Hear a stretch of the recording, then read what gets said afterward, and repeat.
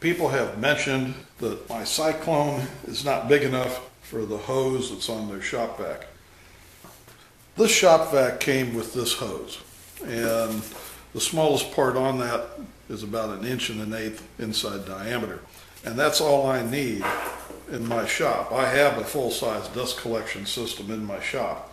So this is very adequate for cleaning up around the shop and connecting to my sanders. This is 1.5" inside diameter piece of pipe. You can use a larger hose down to the ShopVac. You can adapt this all the way up to a 2" hose. Twice the diameter is 4 times the cross-sectional area. So you can get a lot more flow through a bigger hose if you need it. Or you can make this whole thing out of a slightly larger piece of pipe. Just proportion the whole thing and it'll work just fine. If you don't want to do that, then let's look at how we can make a slightly larger unit that'll work for most anybody. This is a piece of 1/8" thick 3-ply plywood. It's very flexible stuff, thin.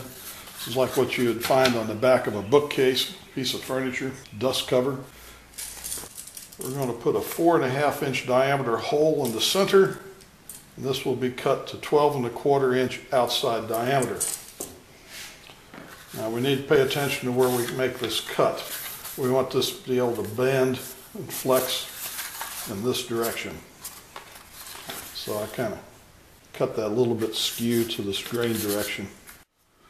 We're making this for a 3" inside diameter, 3.5" outside diameter piece of foam core pipe. Any piece of 3" pipe.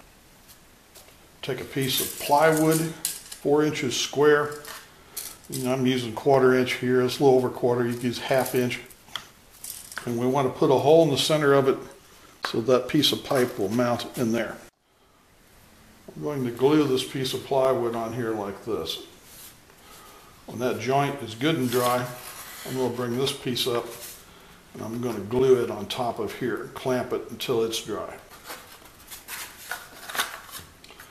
I'm going to have to sand a little bit of an angle, 1 or 2 degrees on here, just to go along with the angle that this ramp is going to create.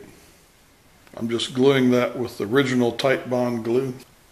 Need to wait and make sure that's absolutely dry before we go trying to bend this other piece up there, because that's going to put that joint in quite a bit of a strain.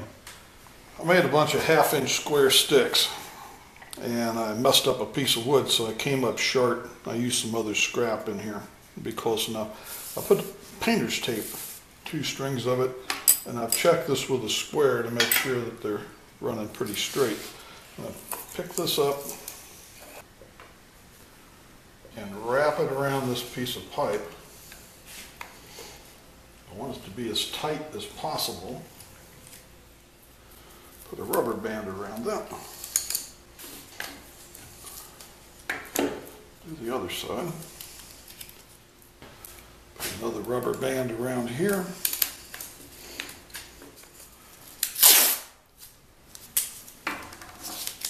For the time being, I'm going to wrap a piece of tape around here just to hold that together.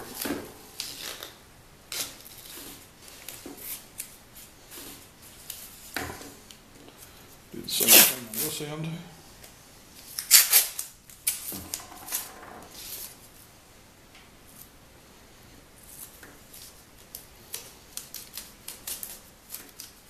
Take those rubber bands off.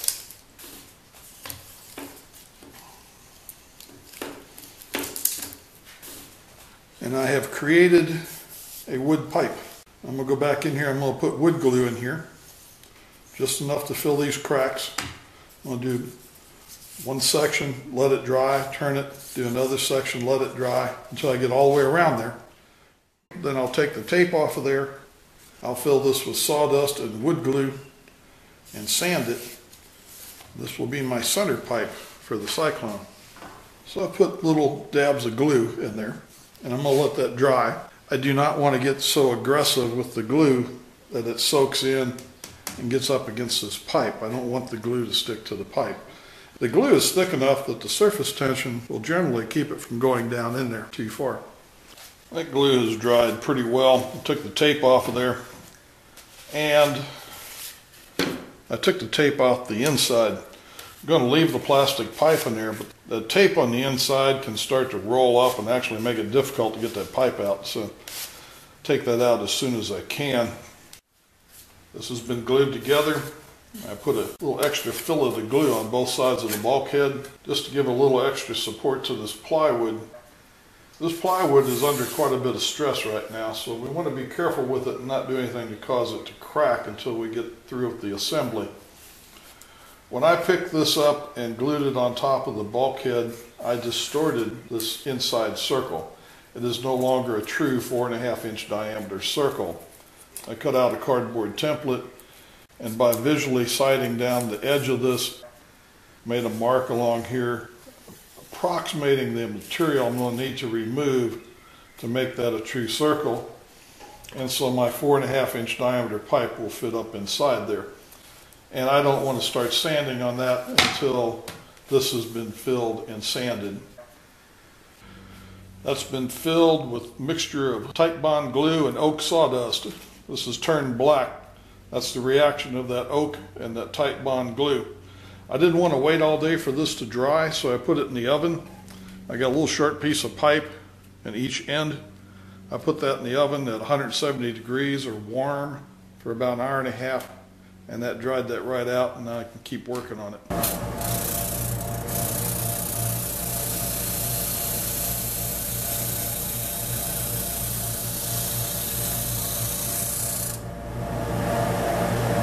I was pretty close with my estimate about where that had to be sanded for this piece of pipe to fit down in there.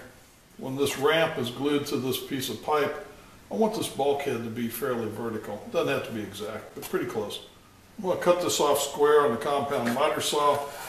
I only want that to stick down 1 inch or so below the ramp, and we'll cut it off about here.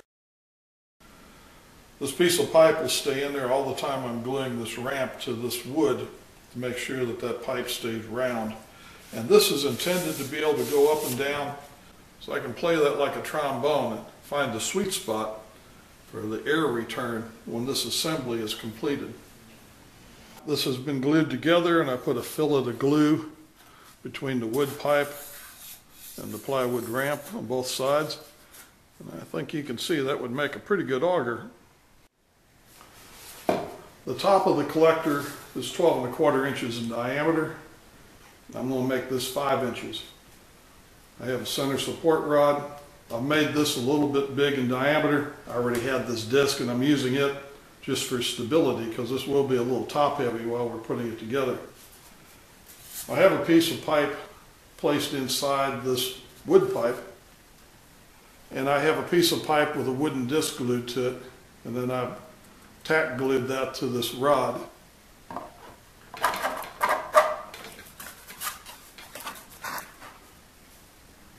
I've made a bunch of 24-inch and 20-inch sticks.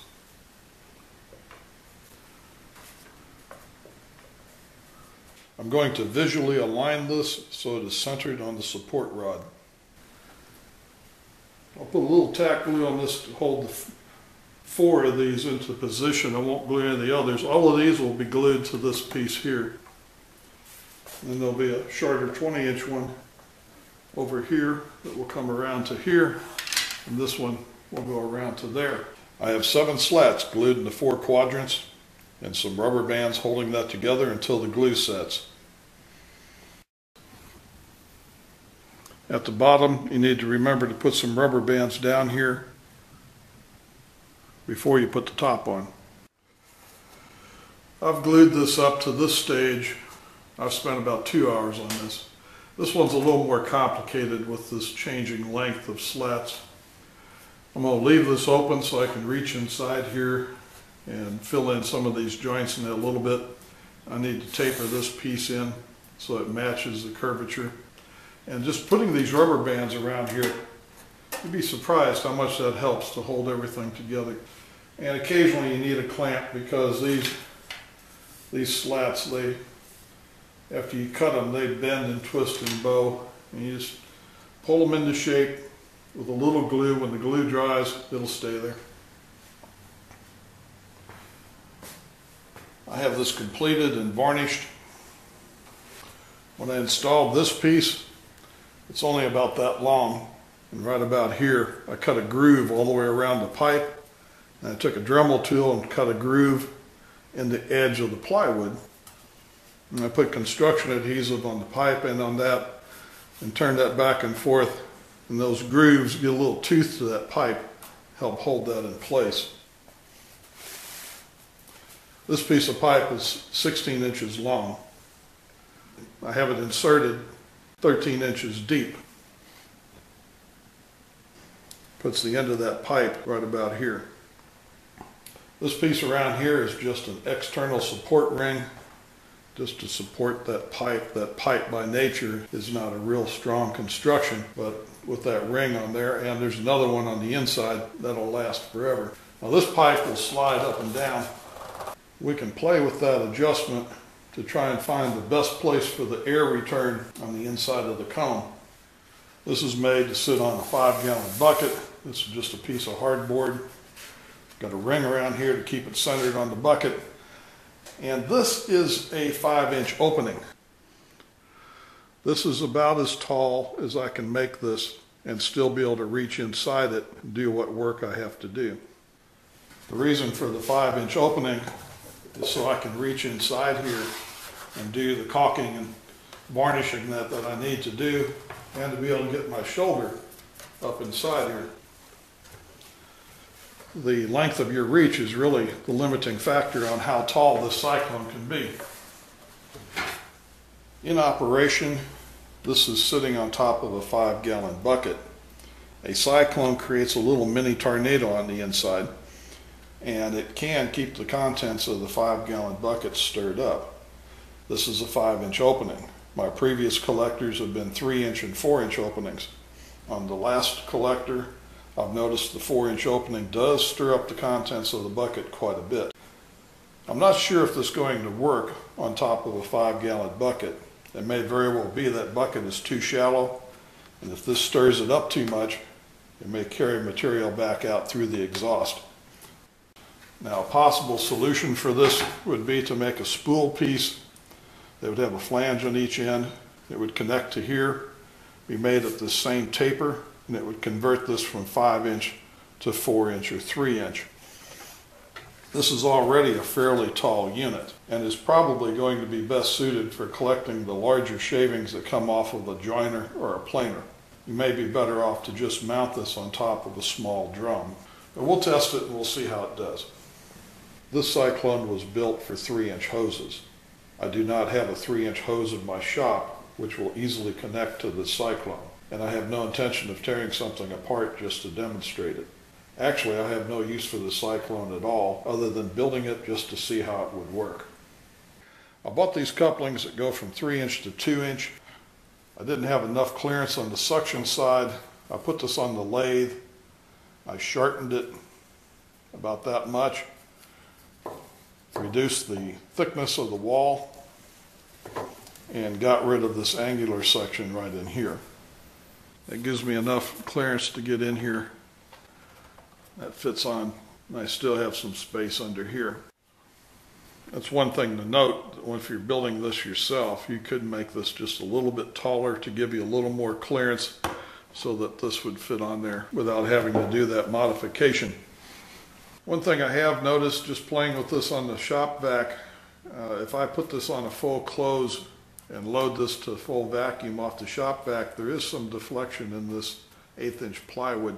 That's a pretty good load on a large surface area like this. So you may want to consider laminating a second piece of 1/8-inch plywood around here after this is bent and glued into shape, just to stiffen that assembly. Or possibly try making it out of 1/4 inch. It's going to be difficult to bend a piece of 1/4 inch, but it can probably be done.